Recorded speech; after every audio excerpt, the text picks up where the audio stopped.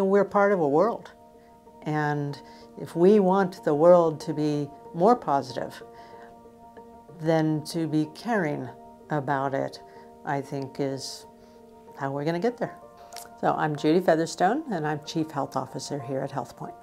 My first memories of HealthPoint are in January of 1990. HealthPoint had 40 employees. They were working out of 4 clinics. Auburn was the largest by far, with 4 doctors. Kent, Renton, and Eastside also existed. The Auburn clinic was a small gray 1-story building next to the train tracks in Auburn. And so when we would listen to hearts in that building, and the trains were going by, you really mastered listening for heart sounds with the train.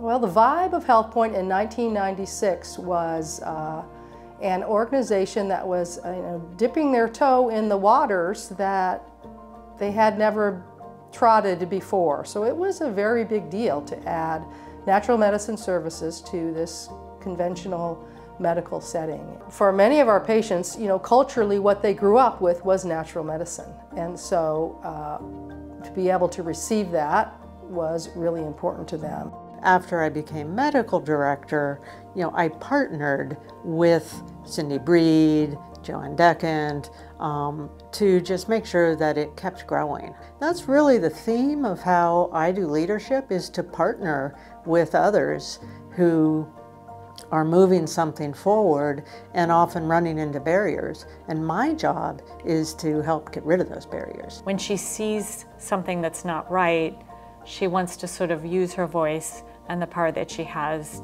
to fix it and to make things better. Behavioral health at HealthPoint was non-existent for many years. So when I started, it was very simple. We had no help. Many, many people fall through the cracks. Judy always told me when they queried at the time all the providers, they identified behavioral health issues as being one of the major things that made it hard for them to do their job. So we were trying to find a way to bring in behavioral health, but in a way that was really complementary to the work of a family doctor. Judy was leading the charge with that to try to build an integrated behavioral health service at HealthPoint. I could see that from meeting with Judy and the other people at HealthPoint that there was so much passion in them for the work that they do. They were really the first primary care organization to integrate using this model in Washington State. HealthPoint was an early adopter of electronic health records, particularly in the community health center worlds. We had patients for a number of years. By then, had these patients with charts that were, 2 inches thick and probably 2 to 4 volumes of those. The only computer in the Kent Clinic was in the natural medicine provider office. I was chuckling this morning about the staff that we had whose job it was to deliver the paper charts to the right people at the right time, but the charts were stored down below, and so there was basically an elevator for charts. In the early 2000s, paper records just were not adequate for being able to keep track of the whole person and to reach out to people at the right times. And so that transition really from registries to having an electronic health record that would start letting us look at populations of people even better was vital. Tom Trumpeter always was having creative ideas with other creative people when they would get together at national meetings and looking at what are the issues we need to solve. And we had a huge problem hiring physicians for a long time. So the National Association of Community Health Centers asked ATSU, the oldest osteopathic medical school, if they would be willing to create a med school just to train providers that wanted to do underserved care in community health centers. ATSU approached HealthPoint to be one of those initial 11 sites. And Judy was, on the forefront in saying yes to that request. Now, I never was very good at saying no to Tom's brilliant ideas, and so we walked into a lot of great things because a group of people came up with the good ideas, and then we said, okay, we'll play. I appreciated Judy immensely in my career. I'm usually going at 90 miles an hour, and at times probably driving people a little bit crazy with, you know, what harebrained scheme is he coming up with next? And she would engage me in a conversation that allowed me to expand my own thinking and at times slow down a little bit and really consider not just the systems level stuff, which is where I've lived most of my career, but the human factor. Yeah, I have 2 children, and so the oldest one was 6 weeks old when I interviewed, and she is now a family physician and has 3 children, the youngest of who is 6 months. And through the years that I was learning how to be a leader at HealthPoint was also at the time that I was learning how to be a parent. When I started with HealthPoint, I was only envisioning being a doctor, you know, and that's what I was and am. And I never had any picture at all of going into a leadership position. I remember when we had lost one medical director and someone said, well, Judy, do you want to do it? And she was like, no, no, thank you. And then we went through another medical director and that didn't work out so well. And so we said, Judy, do you want to try it? Well, temporarily. When I left, they asked her to be, you know, acting for a while. And then the next time I talked to her, she said, yeah, well, I'm the medical director now. And I said, whoa, really? I didn't think you'd want to do that. And she goes, yeah, I didn't either, but you know what? I think I'm okay at it. And clearly she was. I think the thing I'm most proud of in my leadership role of HealthPoint is developing the shared clinical and operations leaders of our site.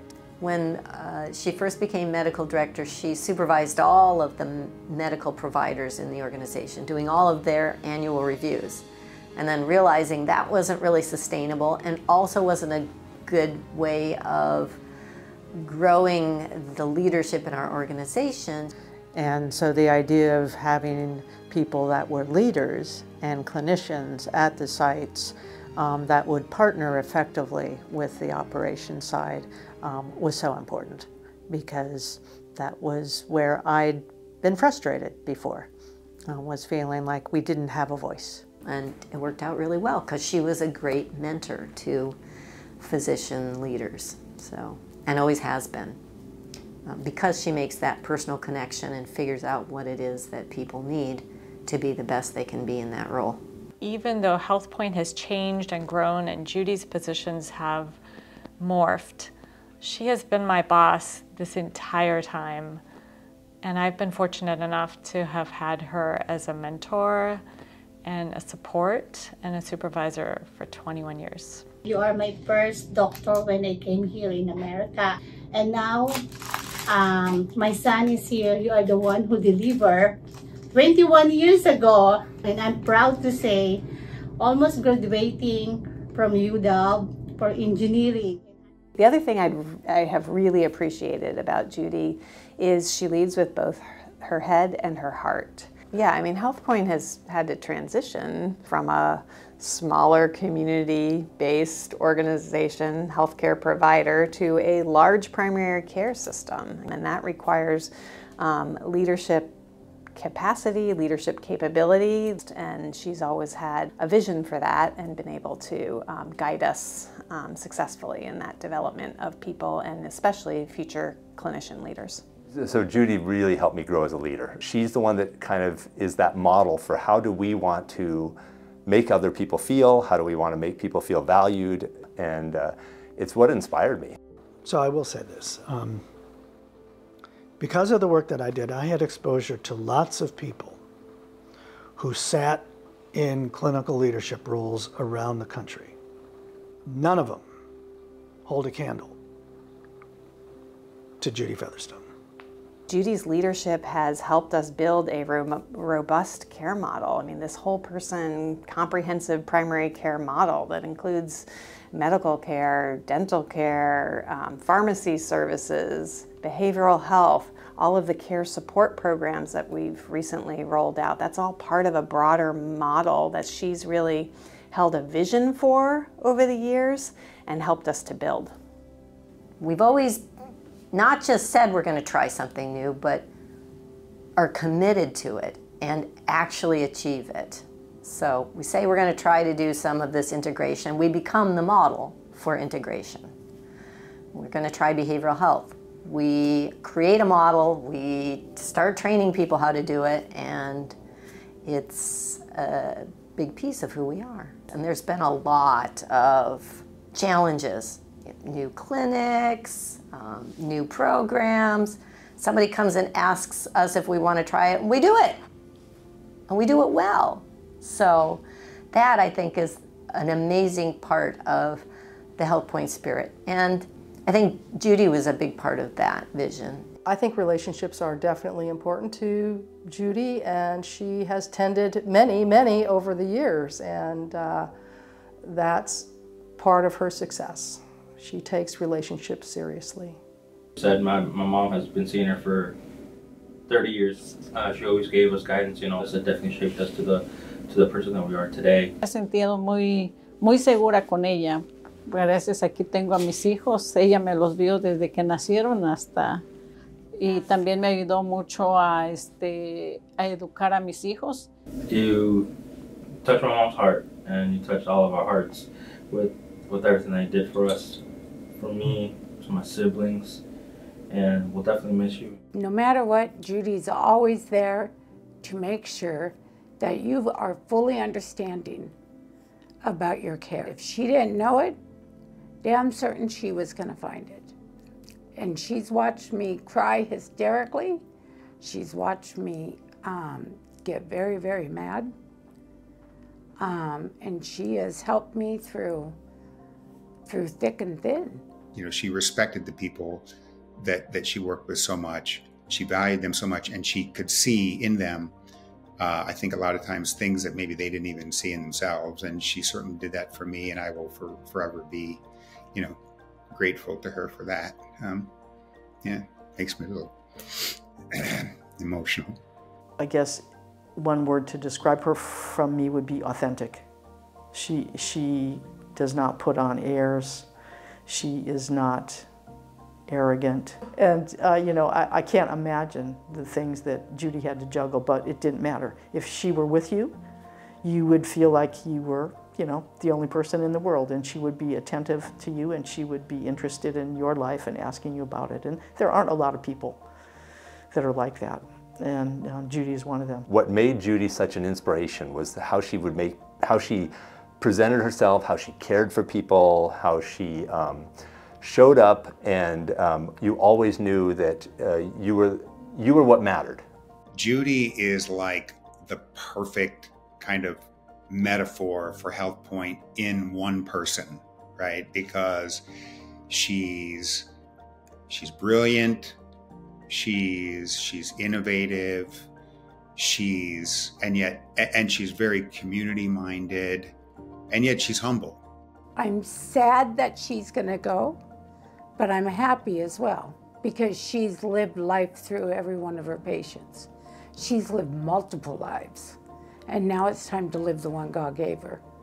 But you go, girl. Go and have the time of her life, because that's what she needs, you know. I'll miss Judy's wisdom. I'll miss her years of experience and perspective. I'll miss being able to talk to her about, remember when we didn't have an electronic health record, and remember when admin was on the 3rd floor. I'll miss having someone who has known me for more than 20 years, has watched me grow and develop, and deeply cares for me. I think I appreciate the most how much people care about that we're doing the right work, that we are respecting each other, and that they care about me and I care about them.